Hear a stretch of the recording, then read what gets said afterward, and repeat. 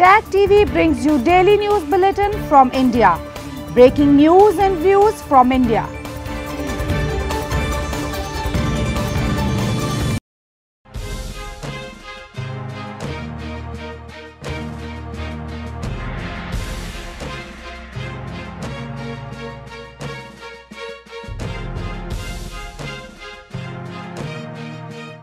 Good evening. Welcome to South Asia Newsline. I'm Yeshi Chanzam. Here are the top stories we are tracking for you on Wednesday, the 28th of April. India's top court stays demolition drive in violence-hit area of New Delhi.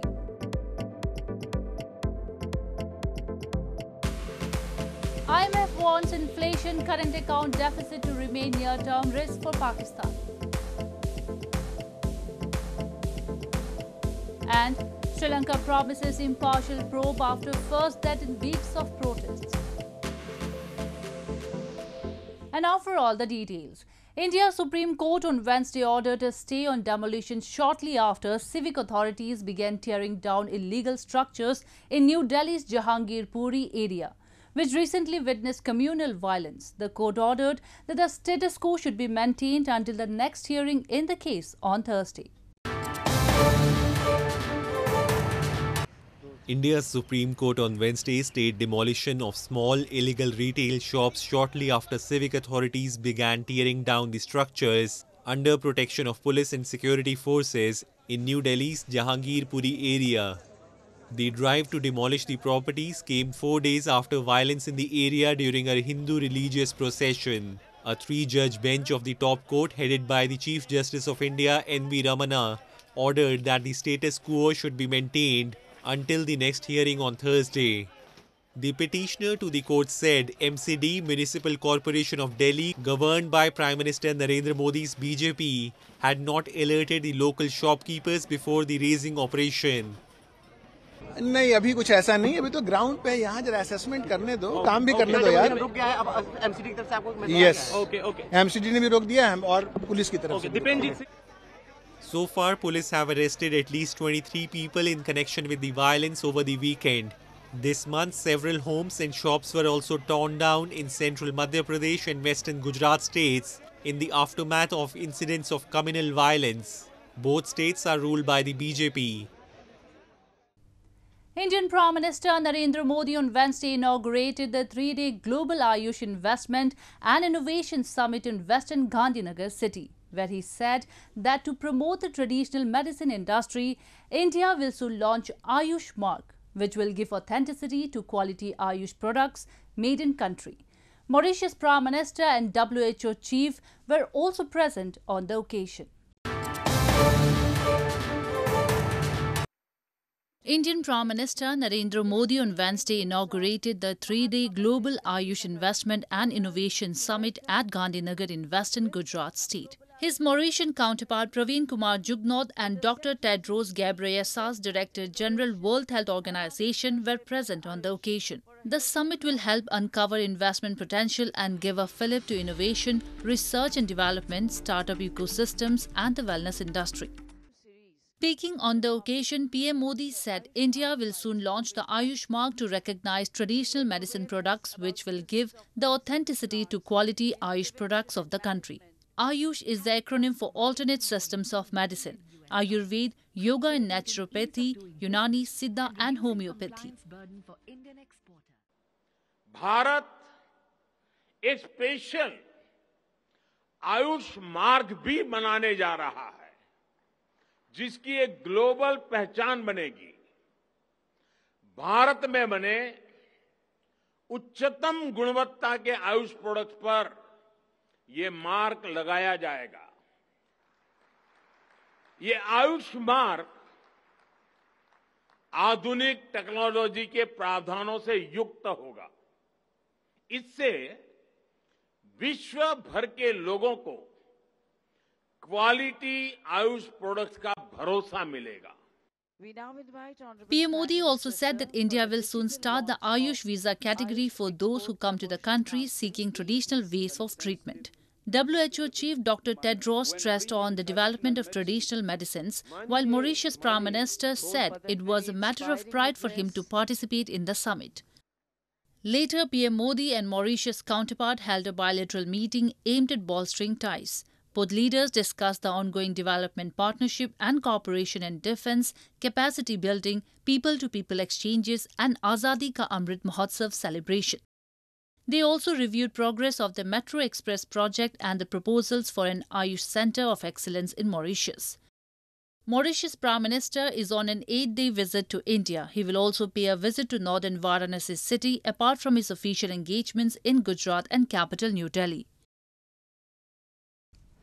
The International Monetary Fund has warned that near-term risk from rising inflation and a current account deficit has increased for Pakistan, and it has sharply revised its projections ahead of talks with Pakistani officials expected this week.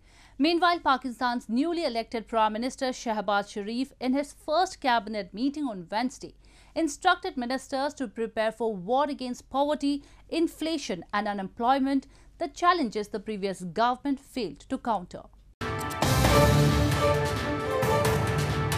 IMF, the International Monetary Fund, has kept its growth forecast for Pakistan unchanged at 4% for fiscal year 2022, though it noted that near-term risks from rising inflation and a changing external environment had increased and sharply revised the global moneylenders' projections for the country's current account deficit and inflation.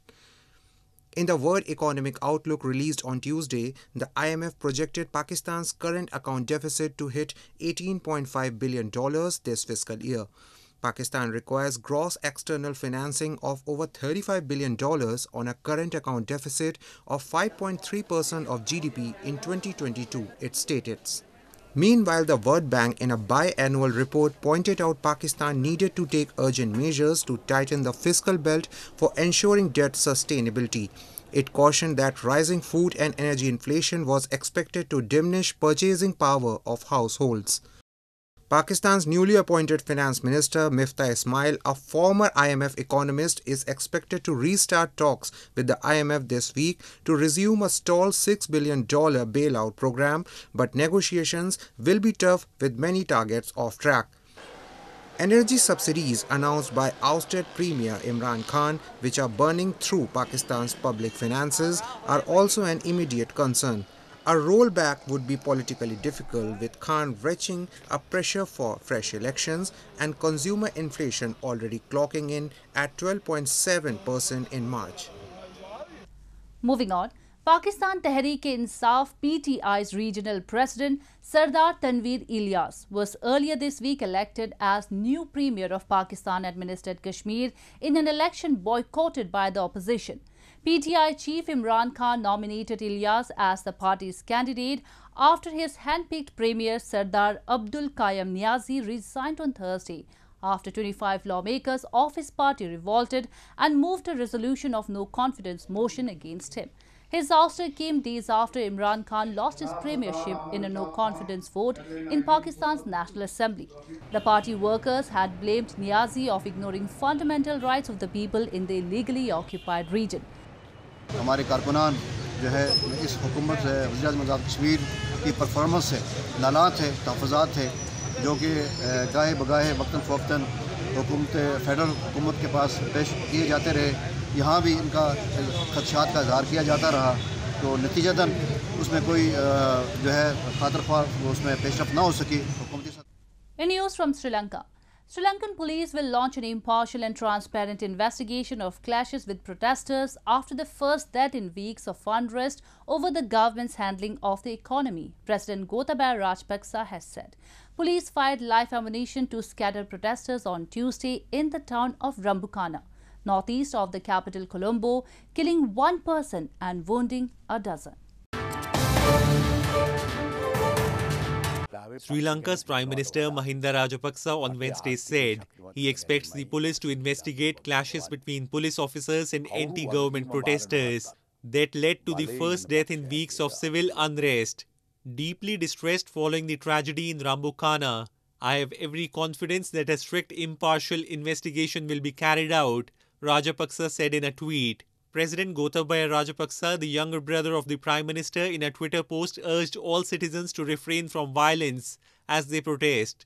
He said that police will carry out an impartial and transparent inquiry into the incident. Police fired live ammunition to scatter protesters on Tuesday in Rambukkana, a town around 3 hours northeast of the commercial capital Colombo, killing one person and injuring a dozen more. Demonstrations have raged across the South Asian island of 22 million people for weeks, with people voicing anger against what they perceive as government mishandling of the economy that has led to shortages of essentials and prolonged power cuts. Sri Lankan police has imposed a curfew in southwestern region of Rambukkana until further notice following the incident. Tuesday's death was the first fatality since largely peaceful protests began last month. It comes as Sri Lankan officials meet with IMF, the International Monetary Fund, on a potential emergency loan program aimed at staving off a shortage of fuel and other essentials. The IMF on Wednesday said discussions are at an early stage and that any deal would require adequate assurances that Sri Lanka can resolve the unsustainability of its debt situation. The United States, the United Nations and other international organizations have condemned Tuesday's deadly blast that targeted educational institutions in Afghan capital Kabul, killing at least 6 persons. No group has claimed responsibility for the attacks so far. In the Daste-Bachi neighborhood of Afghan capital Kabul, 2 blasts hit Abdul Rahim Shahid High School, killing at least 6 and injuring several others on Tuesday. Some reports suggest that casualties were much higher. Another blast took place on the same day near the Mumtaz Tuition Center. No one has claimed responsibility for the incident as of yet. The United States, Afghan politicians, humanitarian organizations and Kabul-based diplomatic missions have all condemned the incident. The United States State Department spokesperson Ned Price in a statement expressed condolences to the Afghan families and stated that the perpetrators must be brought to justice. The United Nations mission in Afghanistan, UNAMA, also condemned the heinous attack on schools and said those responsible for the crime targeting schools and children must be brought to justice. The UNICEF Executive Director Catherine Russell in a statement said she was horrified by the brutal attacks targeting school children in Kabul. She said attacks on children and education facilities constitute grave rights violations. Meanwhile, the Taliban government said that Islamic Emirate is committed to punishing the perpetrators and preventing the repeat of such attacks in the future. Since assuming power in August last year, Afghanistan's Taliban rulers claim to have secured the country. But international authorities and analysts warn there is still a risk of militancy resurging, and the Islamic State militant group has claimed responsibility for multiple attacks in the past. With the sweltering heat continuing in several Indian states and the temperatures crossing over 35 degrees Celsius, zoo authorities are taking special measures in providing relief to these helpless animals and keeping the inmates cool. Sizzling heat in India's northern Agra city has prompted zoo authorities to take special measures to keep the inmates cool. Zoo animals are receiving special treat of juicy fruits to help them fight the harsh summer sun. Other special arrangements like water coolers, ponds and sheds have been made by the authorities to bring down the temperatures for animals. The mercury levels in the city have been hovering over 40 degrees Celsius mark. Water sprinklers are used at regular intervals around enclosures to make the environment soothing for the animals. इधर water sprinkler हमेशा दिन में 3 बार सुबह दोपहर पे evening का time चालू करवाता है। तालाब में तो ताज़ा वाटर हमेशा फिल भरा हुआ मिलेंगे, इसलिए आज बालू अपना अपना अंदर जाके बैठ के पानी से कूद करके उसका गर्मी कट कर सकता है। और काना में जो फ्रूट जूसी फ्रूट्स होता है, जो watermelon, Musk melon, grapes, pomegranate है, वो सब वो देने की वजह से उसका थोड़ा उसमें से अच्छा खासा जूसी मिल जाता है उसे, और रिफ्रेशमेंट भी होता है। At Nandan Kanan Zoological Park in eastern Bhubaneswar city, zoo authorities have also made special arrangements to help the animals fight the harsh summer sun. Amid the heat wave, elephants are allowed to wallow in the pond twice a day to get relief from scorching heat. They have installed water shower thatched sheds to keep the animals cool during summer. The authorities have also made arrangements for birds and reptiles to beat the penetration of direct sunlight.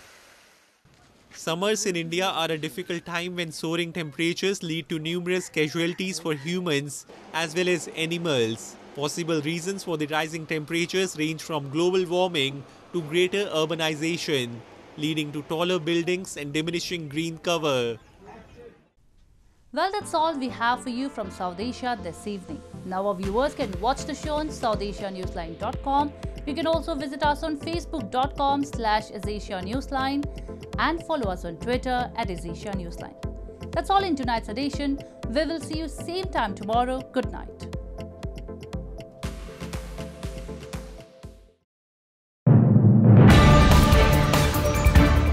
Tag TV brings you daily news bulletin from India. Breaking news and views from India.